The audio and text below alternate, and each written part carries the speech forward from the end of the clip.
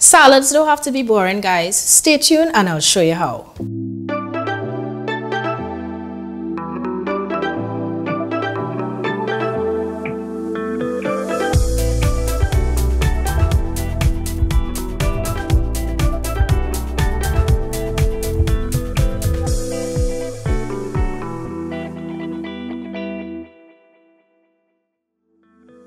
Hey guys, so I'm back in the eatahfood kitchen and I am bringing to you a very bomb tasting salad. All your salads don't have to be boring. Let me tell you something, they could be delicious, and I always say once you have contrasting flavors and textures, listen, there's nothing that cannot make a salad make you feel like you ate a 9-course meal. So truth be told, when I made this salad, I literally had nothing in my fridge except squash, lettuce, and that's about it, but I made it work, and maybe some tomatoes. So today, to commemorate Breast Cancer Awareness Month, I am taking it up a notch and we're making a roasted squash or pumpkin salad with a nice grilled chicken breast. So stay tuned. I don't know about you, but when you roast vegetables, it really brings out the sweetness, it brings out the caramelization, and it just takes the level up a notch. So here we have some pumpkin, which is a member of the squash family. So if you don't have the squash, it's fine, you could use pumpkin. And we are going to roast this in an oven at a temperature of 400 or 425 degrees. And we're going to season it up with cinnamon.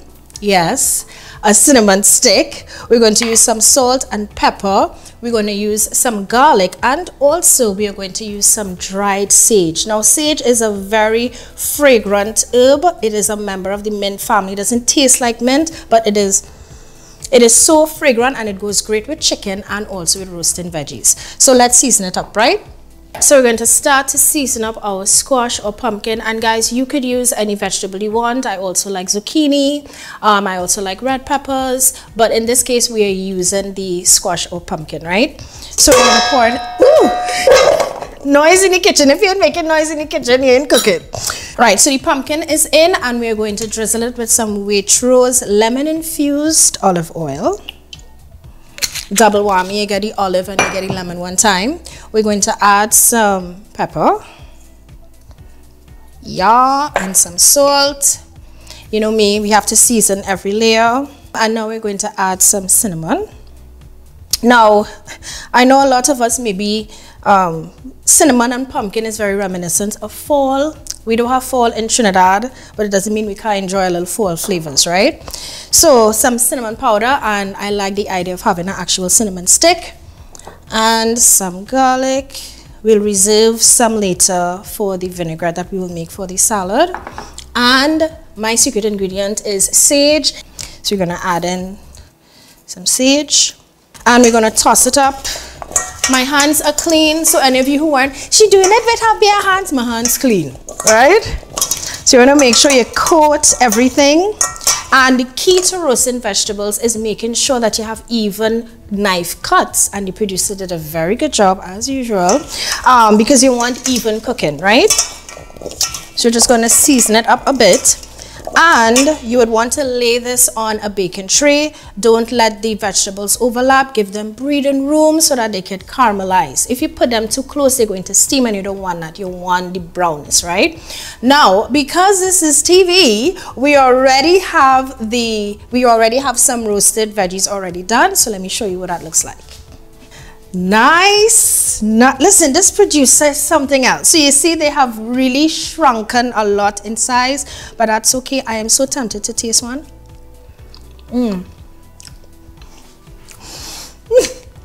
I ain't lying all you. It's sweet. It is soft. You're getting the garlic, you're getting the cinnamon. It really is a nice flavor. Really, really nice. I really, really love this. So you see what has happened when you have nothing else in your fridge and you're wondering what to cook? Listen, you could always invent something. You could always come up with something new.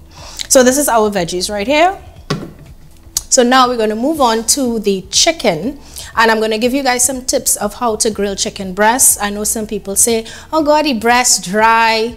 Yes, breast can be dry if you don't know how to do it properly. So I'll show you how. Right, so we get into the breast, or the best part. That's my kind of corny joke.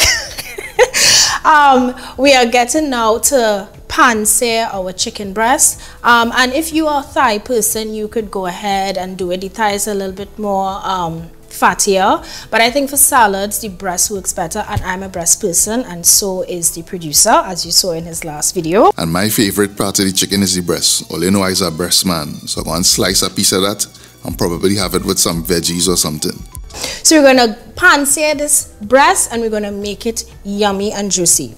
So we have a cast iron skillet here, and I must say, listen, this producer have everything. We have a I don't even have a cast iron skillet, but this is looking really, really good. And of course, if you have a cast iron skillet, you know, you have to season it first before, right? So we have it on a medium high heat, and we're going to use cuisine oil, of course. And we're going to pour it in. Now we're not frying chicken, so you don't have to put like a lot, but maybe about, if I were to eyeball, it's probably about 2 or 3 tablespoons. We're going to move it around, and be very careful with this cast iron, right? So when you see it starting to bubble, you know it's doing something, right? So we have some chicken breast here. We have about 3 pieces. I'm going to have 2. The producer's going to have 1. And we seasoned it before with some green seasoning, and now I'm going to add some dry seasoning. So we have your onion powder, some garlic powder, some paprika, or you could use cayenne if you want it a little spicy, black pepper, and of course some salt, because we want the food to taste good. And then you just season this up a bit, right? Now you can leave out these seasonings. If you want, you could season it how you want, but I think having a nice rub along with your traditional green seasoning, I think that works out really, really good, right? And we're going to go straight. You could let it marinate, but I'm hungry, and so is the producer, so we're just going to hit the frying pan or the cast iron skillet one time. Maybe I just want to bring it down a little bit. So I'm just going to put them in, and this is the noise that we want to hear.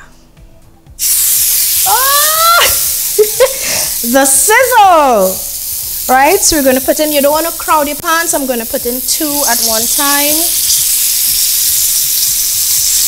And here is the key when you are pan searing chicken breast, right? Do not try and move it before time. It will tell you when it's ready, right? To cook chicken properly, it's supposed to come up to temperature to 165 degrees. We don't have an internal thermometer, so a good way to gauge is once the chicken breast is maybe about 1 inch thick, you are cooking on either side for about 5 to 7 minutes. And remember, do not move it before. So once it's giving you some resistance, that means the chicken say, hey, I ain't ready to move yet. I ain't ready to flip. So when it's movable, then you flip it. And it's smelling great already. It's getting the seasoning, the paprika, the garlic, the onion powder.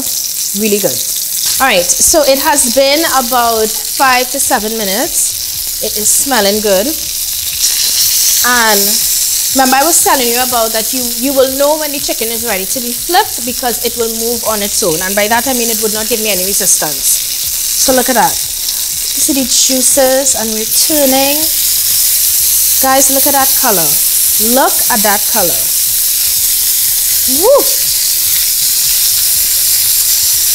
Nice. And we're going to let that go for another 5, maybe not as much as 7 minutes, but maybe about 5 minutes. And then we're going to take it off and let it rest. That is so key when you are cooking meat, steak, chicken breast, whatever. Before you slice into it, you have to let it rest so these juices will redistribute. If you cut it before time, then all the juices will just run out, and sometimes that's why the breast be dry. So we don't want a dry chicken breast, right? We're going to let it set and rest. Right, guys, so it has been about 5 minutes on the other side. I'm now going to take out the chicken breast.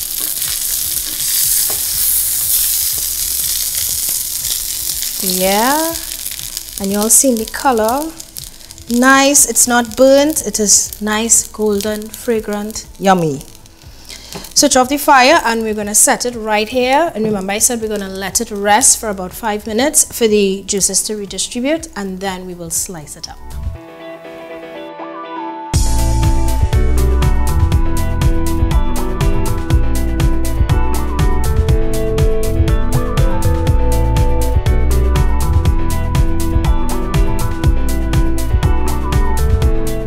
Right, so we're now on to the vinaigrette or the dressing for the salad, and you can't have a salad without dressing it. Come on.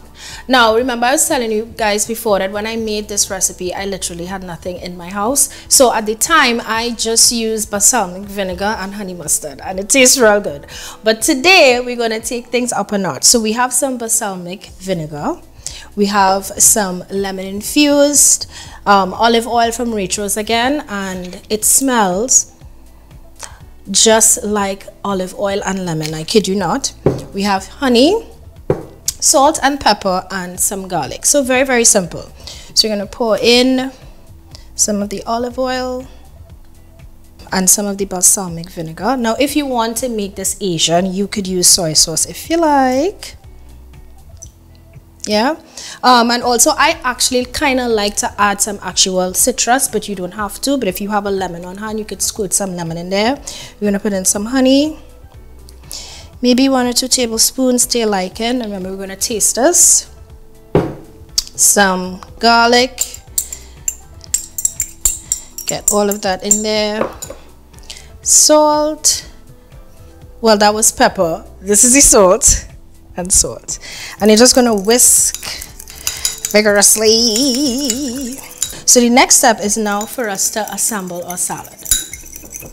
Right guys, so we have come to the best and final part. We are putting the salad together, and today we are using artisan lettuce because I a little fancy.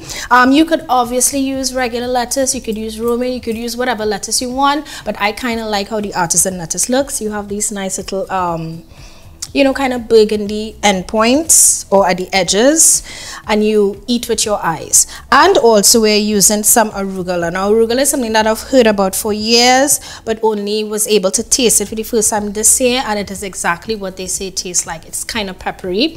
And if you remember watercress, my grandmother used to feed us watercress growing up. It kind of reminds me of that, but not as bitter, more peppery. So if you're shopping at Massey, or the next time you shop at Massey, look for it and incorporate it into your salad. So I'm going to take out some and put some in my bowl. Oh, that peppery arugula is so nice, right? Put in some there. And we're going to dress it. Now, you're not going to bathe down the salad with dressing, right? It's a light, you know, because you want to taste the other ingredients. So you're going to lightly dress it. And then please, my hands are clean, you're tossing it lightly, you're caressing it, you don't want to damage the leaves too much. So you're just lightly dressing it, making sure it's evenly coated, which it is right now. You can taste it. Yum. It tasting good already with the dressing. So imagine when we add the other ingredients. So we have some chickpeas from Cuisine here, and I'm just going to drain it. Ooh, that vinaigrette, it coming through, it's singing. And if you're not a chickpea fan, you don't have to use chickpeas. You could use corn if you like. You could use red or green peppers. We have some green peppers actually to use. All right, so just going to take some of the chickpeas and pour it in. I am actually not a super chickpea fan, but it works great in salads, right? Toss that up a bit. We're going to add some green peppers. Now, ideally, we would have wanted red peppers, but it was a little scarce. And you could grill these before if you like for added flavor. And the piece de resistance, our roasted squash or pumpkin. Just going to add it in. And you can see it has some nice color in there from the caramelization. Nice and soft and tender. So let me add some more. Add it in there, and we're going to put on our chicken breast now, which is nicely cut. I snuck in a few pieces before, and it tasted really, really good. And for me, a salad must have contrasting flavors but also textures. So I'm going to top it with some roasted almonds. You could do it with walnuts if you like. Obviously, if you have a nut allergy, then leave the nuts out. You could also toast some wheat germ. And like I said, if you wanted to make like this salad Asian, you could put some black sesame seeds. So here we have our salad, and I am ready to dig in. So we have the flavors here, we have the texture. Let me see if I could get a piece of the chicken. I am most excited about the squash, actually. Pumpkin, why I keep saying squash? Pumpkin. So let's go.